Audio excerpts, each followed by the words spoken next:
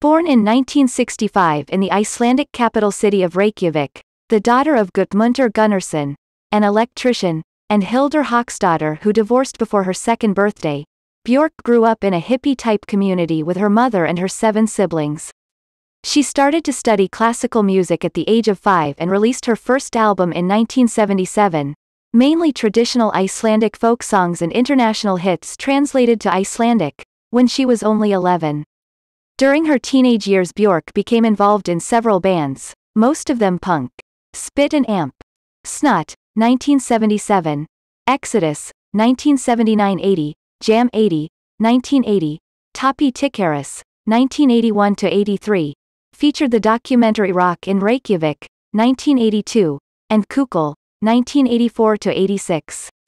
She then formed the pop group The Sugarcubes with Einar Orn Benediktsson and Sigtryggur Baldursson and eventually other members Or Ildon, with whom she had a son in 1986, Margaret Ornolfsdóttir and Bragi Olafsson. The band released its first single in 1986 and its first album, Life's Too Good, in 1988, and discovered international success, especially in UK. During her Sugarcubes years, Björk also collaborated with the Icelandic jazz group Gudmundar Ingolfssonar Trio for the album, Gling Glow, in 1990, and featured 808 States, Oops, which was the start of her electronic music interest. The Sugarcubes eventually split after a few albums in 1992 and in 1993. Björk released her first solo album, Debut, in collaboration with producer Nelly Hooper.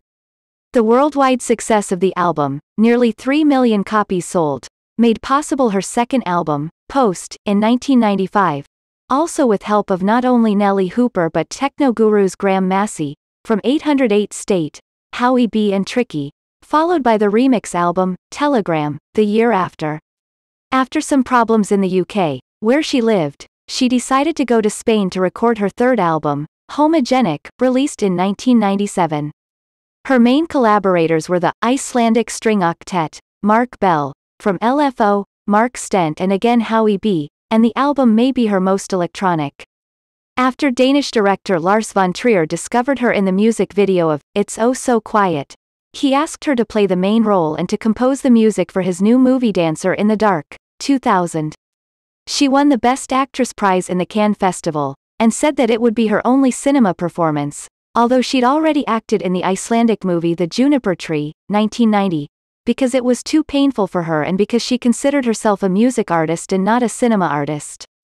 The original soundtrack was reworked by her before being released as an album under the title, Selma Songs, in September 2000, including a new version of the duet song, I've Seen It All, with Tom York. Her fourth album, probably the most quiet, Vespertine, featured a chamber orchestra, an Icelandic choir and harpist Zina Parkins, and was also a successful collaboration with Matmas.